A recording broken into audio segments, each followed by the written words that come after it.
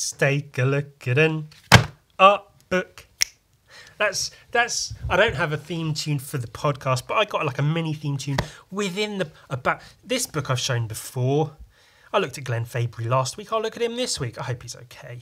I've shown this book before, but I'll show it again because that's what you do with art books. You look through them a lot because they're good, especially if they're good. And I'm painting today quite a sort of, I guess the goblin I'm painting is somewhat comic book cover-ish. And this is the collected comic book covers from the series Preacher, all painted by Glenn Fabry. Glenathan Fabrington, yes. Glenda Fabrino. Glendino Fabringtano.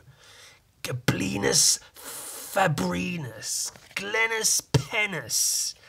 Glenus Fabrinus. Fat Penis. That's cool. That's every time I look through an art book, that's all it is me going, wow, that's good. Oh, that's good too. This book is good because not only does it have good recreations of all of the covers from the series Preacher, which is, you should all check it out. I've read some of it, like the first few issues. But I've got loads of them because of the covers. Because they're fucking... And then I found this book and was like, oh, I guess I don't need to... But it has words by Fabry and the writer Ennis, which is cool, but by Fabry. I posed in the mirror for this hand and arm and made up the rest of it. I don't work from photographs, at least not in the way a photorealist would, i.e. copying it all down precisely. I draw the image like the sketches, the ones printed on this side of the book, and then refine the picture as the work progresses. I do a lot of pulling faces in the mirror, which I've seen. He does that a lot. It's very good. And Nikki will take Polaroids, sometimes for hands and so forth. So I do use reference a fair bit. I'd say 75% of each painting is made up out of my head, and for the rest I'll use whatever's going. So that's a cool insight. Is about a quarter of it. So this is reference, and this is all made up, which is really cool. It's good to know that he uses reference where he feels he needs it, and in other places, because it's got to be hard to get reference for a face that's been sheared off somebody's head. But regardless, it looks fucking good. It looks sick in both ways. It looks sick as in that's a cool fucking piece of artwork, and it looks sick as in that's disgusting. That's sickening. And it's cool to see the sketches as well as the final pieces. Also, he also says his Fabry's best bit, the guy's forehead on the pool table, which is quite cool. It's quite a funny face. I mean, I don't need to go on and on, but especially like here, because you can see there's like a reddish orange underpainting under the blue. I don't know how, does it show up on the camera? Maybe it doesn't. Fuck it. It gives a shit. You can see it under his hair as well. And it's only a couple of shades of blue that he's put in there using fairly broad brush strokes that you can actually see. And so seeing this allowed me personally as an artist to go, oh, okay, that's how you can see this painting itself is a how to paint this picture. Batman t-shirt, that's quite cool. And therefore, that's quite funny. The worst painting I think I've done in the last 6 years, that's pretty funny. He really was not happy with this one. I can see why, but at the same time, it is pretty cool. Kind of like it. Because that's pretty funny anyway, but then it's like, oh, he's a police. Gosh. But yeah, Glenn Fabry is the reason I paint in quite the way I do. Which, maybe that's good or bad. I'm getting better. I've definitely progressed in the years I've done it, so I'm glad for that. By stealing, some of his stuff. Certainly fire. Fire is... In issue 3 of Gun Viking, I stole this for how to paint fire. You can even see where some of my dirty water landed on it while I was painting. I really like this one. Painting in grayscale is really, really cool. And that's gnarly as well. I love the textures, because I've said before about all the unnecessary wrinkles he puts in, but they really, really work. And then when he puts them in the skin and stuff, the texture in that, it just looks so like haggard and disgusting. It's great. The shirt, like the smiley face with one eye, because he's only got one eye, because he's inbred. The characters are fucking cool. Some really good shit, man. Patterns and everything on that. All painted in grey. Good shit, good shit. That's quite funny. I've been asked to supply a few words for each painting. For this one, it's turn the page now. He obviously doesn't like this one. And again, I can see that's not one of his best. The pose is a bit weird and it's not, you know, not his best work. Still a good painting, you know. I'd be happy if I painted something like that, but you can see where it's coming from. John Wayne, I think. That's cool. That's really, really cool. I love the colour in that. The orange, the glow is really nicely done. And the background as well, you've got to take that into account. Because he might have used reference for this, but like a lot of that is just sort of paint it to look good enough. So you get the idea of like, you know, a Midwestern kind of somewhat desert backdrop or whatever. And a lot of it you can see is like blotches of paint just to fill in colour or whatever, but it works. It works. Again, the texture in the skin and stuff. Shit. Some good shit, man. Underlighting the orange glow on the... Oi, oi, oi, oi. That's cool. That's really cool. Hair star.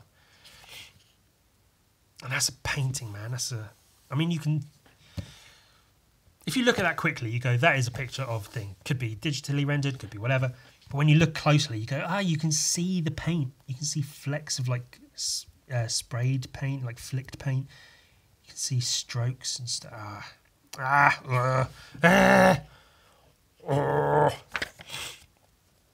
is absolutely Glenn Fabry's face. Like if you've seen him, if you know the guy, that is pretty much what he looks like, which is quite funny. So... obviously there he was using his face as reference.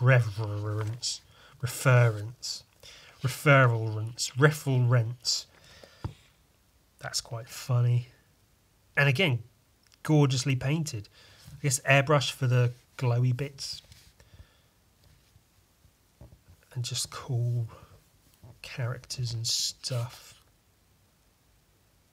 I wonder if that's Glenn Fabry's body for reference. Who knows? Cool. Tulip, cool. The lighting is great. And stuff like the textures, the stuff on the forearms and stuff, it almost looks like random blobs when you look at it in detail, but it's good enough that it completely convinces you that those are like a live person's arms, you know. The dress, the tight dress is really, really cool. Quite sexy as well, I'd say. I'm not sure.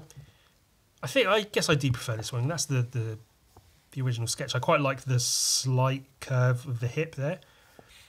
But I think it works, especially in terms of, you know, on a comic book store shelf, seeing that with Preacher above it. It's cool. That's a really fun one. Oh, this was a fun one to do. There you go. I really like the stained glass windows and stuff. That's fucking insane. Yeah, Fabry's hand holding a lighter. The detail in that, man. The texture. Oi, oi, oi, oi. That's the shit, like if I was painting a big hand, again, painting big things, like zoomed in versions of things for a comic book, drawing or painting them, the easy thing to do, what I'd do, is get a big brush and go finger, finger, finger, thumb, big areas, and then, you know, a couple of little bits of detail, different shading and stuff, and then go, it's good enough, done. But then the texture, the skin folds and veins and shit, different colours as well. It's not just all skin colour, different tones and things. Oy, man. And fucking shit in the background. The trees are cool. Very easily you can see blobs of paint stippling here, a few different colours and a few lines for branches, but that's the most easiest sort of like basic way of implying trees. Yeah, whatever. I don't really have time to do a full in-depth analysis. Well, I guess I do. I can make it as long as I want, but I won't. I won't do a full analysis. The little slight, like, it's not even purple. It looks purple, but then it's actually almost a similar tone to her skin, like a pink. Just on the edges there. And then purple. That's good. It's good, that. He's good. He is his old Mr. Fabry. That's cool. I know they're not allowed to have, or that putting blood on a comic book cover is like a thing. Like, I think you can do it sometimes in small amounts, but sometimes you can't. So this, the amount of blood you'd need to have this be, you know, accurately represented would be too much. So that they have all these bullet holes and stuff with no blood at all, which is kind of cool. I quite like it. I also really like the tone, like the dirt in the shirt and stuff. Really cool texture on the jacket and skin, of course, full of holes. The glasses are really cool. The shattering effect and the red sort of glow from the. It's cool. It's good. It's good. It's good. It's good. Purple glow there is really cool, and the shape, texture in the clothes. The vomit on his shirt.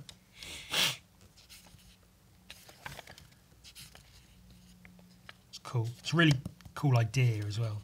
Not just, it's well painted, obviously, but the idea is really cool. Similar to, I guess, like when they have Wolverine's claws and the reflection of like the Hulk or whatever in the claws.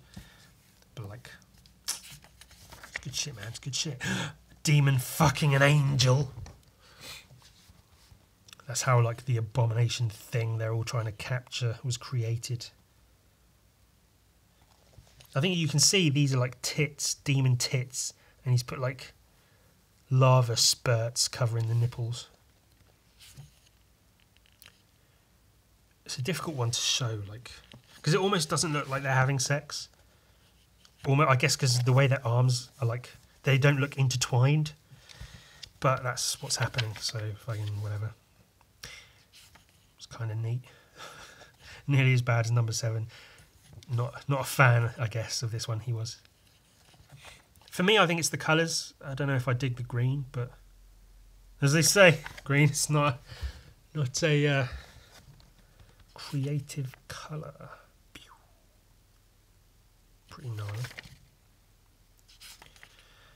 A lot of the covers are just like, they're just sort of good. They're sort of whatever. Like this is, to me, it's cool, but it's just person building. Again, very, very well painted. I like the solid colour in the background, but sort of unexciting in general. Almost too much texture in the neck. I don't know. Oh, yeah. Tulip's neck looks like she's sucking on a quadruple thick milkshake. Yeah. There's so many veins and stuff going on right there. That's cool. Yeah, there you go. A relatively rare action shot from Glenn. Because he paints a lot of just like...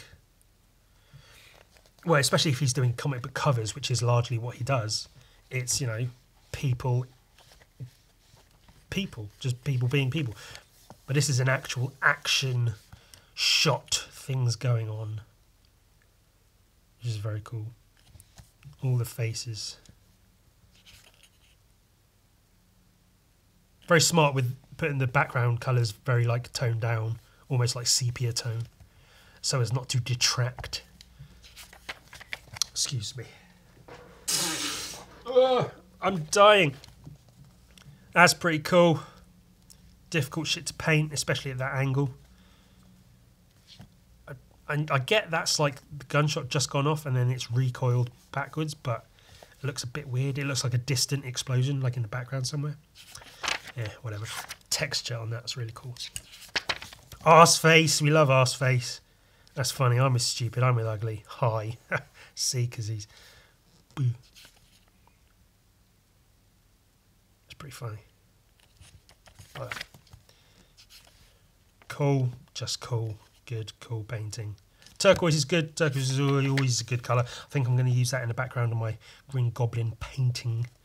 The texture on the snake is fucking insane. Scales, man. All the scales and the lighting on the scales. It's just ridiculous.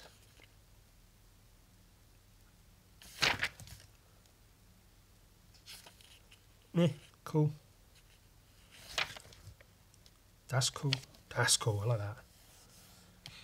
Red. Red. Brilliant. Saint of Killers. Badass. Fucking cool. The backgrounds, man. Painting rocks to look like rocks is pretty difficult, so that's cool. With the purple here and the yellow, blue in the sky, that's damn fine. Damn fine. 97, so many years ago. That's cool. Yeah, painting faces like when they're bigger, it's difficult to get those smooth tones and everything in there. So that's obviously he does it well. Very good, very cool. Very well painted fire. The colours in the background are cool. Him looking skeletal like a ghoul from Fallout 4 or something. Or Fallout in general. I've not even played 4. I don't know why I used that as an example. That's cool. That's a really cool piece. The colours and stuff in all of that. All the different tones and colours in there. Spittle coming out of Arseface's arse face. The wearing boxing gloves, that's cool. The shapes in the fucking guitarists. The crowd, it's funny. That's some good shit, man. That's a really nice piece. That's a hang on the wall kind of piece. And the little arse face smiley thing, that's pretty funny. That's cool. That's a really good piece. Really good characters. Inbred hillbilly cannibals. That's really good. Very good indeed. Arseface as the planet. That's cool. That's really good. I like that. I like it a lot. Cool. Mr. Meatman. Played in the TV series by the guy who played Rorschach in Watchmen. Oh, that meat and guts and shit. Very cool. Delicious. I think that's based on like an old painting. Christina's World, is that what it's called? The famous Wyeth painting. Oh, yeah, I guess when he finished it, yeah, it was too close to the painting, so we had to change it up. But yeah, it's cool. He used 3D model rendering, an old 90s 3D model rendering to get the perspective and shape and stuff. Cool backgrounds again. Very toned down colour-wise as far as most of his stuff goes. Bit of a controversial one. Yeah, problematic piece, basically, because of the subject matter. But oh, they added the tagline Ku Klux Cretins, or Cretins, to show, because they had to show they were making fun of them and not praising them.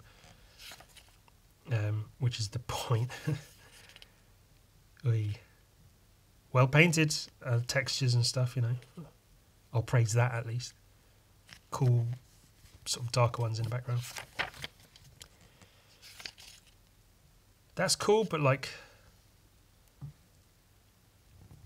maybe the skeletal form or whatever isn't quite visible enough. I don't know. That's a pretty classic one. That's good. Love the sausage, the texture on the sausage. It's good. It's good shit. I'm taking too long, but like, I mean, that's good, I guess. It's well painted, but it's like, eh. And that's when it comes to the difference of painting like things and then painting people and then painting action scenes, and it's a whole thing, and that must have been very quick. Pencils and stuff for the hair. That looks like a very quickly painted piece. I love the little arse face cherubs.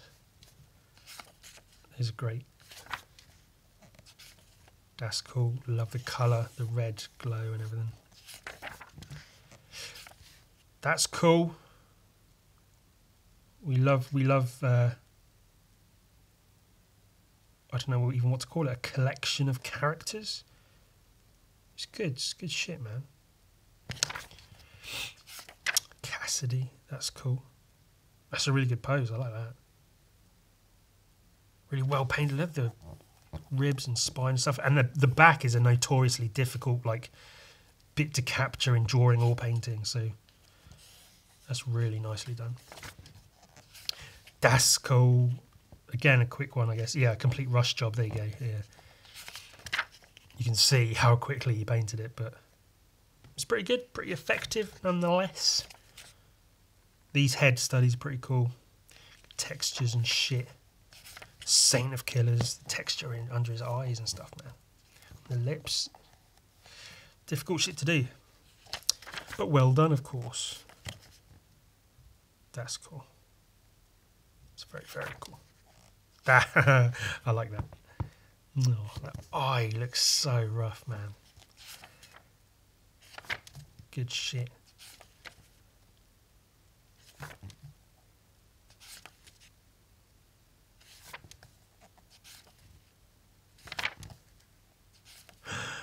That's cool. Saint of Killers. Going against the forces of heaven. Oh, and these are like bonus ones, I guess. That's... oh, man.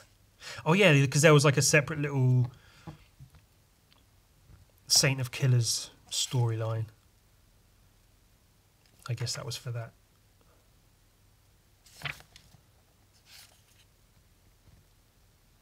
Another action scene. Oh, that's hot. I like that. It's the same hand and gun, but with...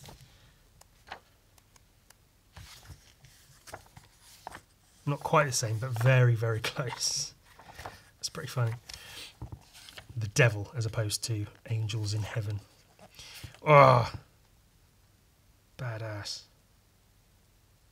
Fucking the texture in the jacket, the shirt, the face, even the hat, little creases and shit. The clouds are well painted, the guns at that perspective. Oi, classic. That's cool. It's very, very cool.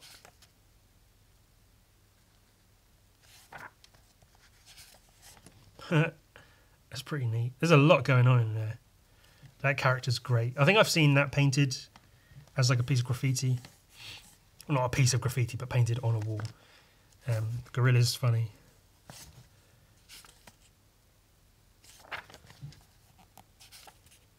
Colours of that are really, really nice.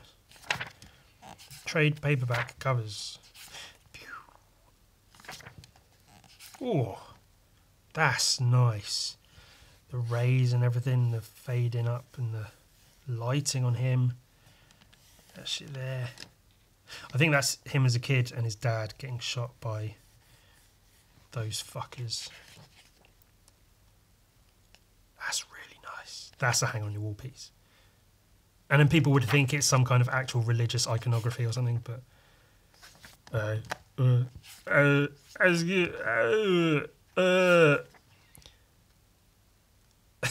too many creases. The coat does not need this many creases in it. Jesus. It's good though. It's good. I'm not saying it's bad. It's just funny. That's funny. All the creases in the world. Badass. Saint of Killers. I missed one. Oh no. Oh, another semi grayscale as opposed to fully grayscale with that painting in the background. That's cool. Little Cassidy picture there. Neato. That's cool. Fucking cool shit. Good shit.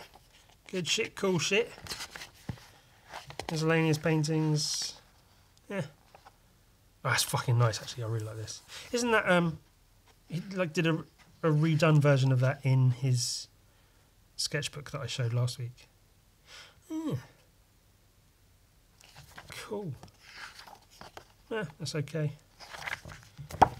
Yeah, that